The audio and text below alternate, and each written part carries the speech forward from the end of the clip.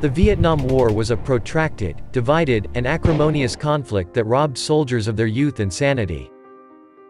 Some people heal, while others succumb to the horrors of memory and violent flashbacks. Robert Carson Krause takes readers deep into the jungles of Vietnam for a look back at the past and on the front lines of conflict in his memoir. War and Living with PTSD, Vietnam 1969–1970 and the Cambodia Incursion in 1970. PTSD, or post-traumatic stress disorder, is a mental health condition that affects many military veterans. The catalyst is typically an awful, horrifying, or life-threatening act that the victim witnessed or experienced. PTSD symptoms include nightmares, acute anxiety, flashbacks, panic attacks, and uncontrollable thoughts about the occurrence. Many veterans are affected by this ailment, and some never fully recover.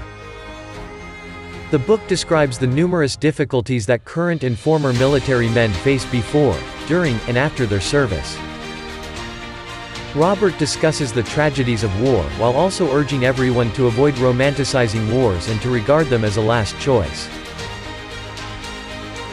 In addition, Robert raises awareness of mental health concerns and veteran welfare. The book recounts the events of a long-ago conflict, but the new insights it offers also address current challenges that beset the country's valiant defenders.